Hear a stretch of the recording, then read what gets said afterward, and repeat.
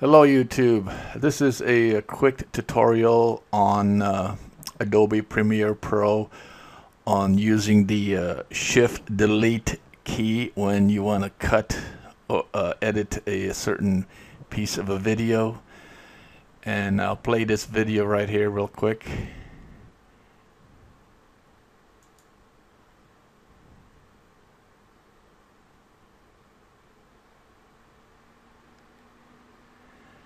So now I'm gonna delete a portion of this clip, and one of the problems we have is when you want to cut, let's say this part, you go over to this little blade and drag over to the part that you want to cut and go back to this arrow to select this part that you want to cut, and when I hit delete, it comes off. And I have to take this clip and move it over.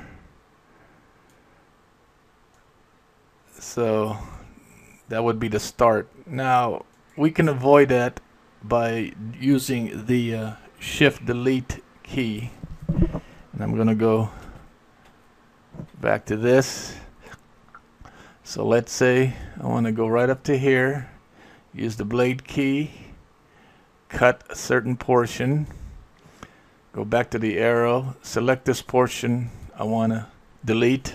Now, this is where you hit the Shift and Delete key and watch what happens.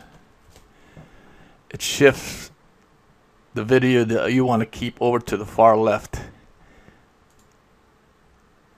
And there you have it, a short tutorial of the Shift Delete edit keys. Thank you for watching.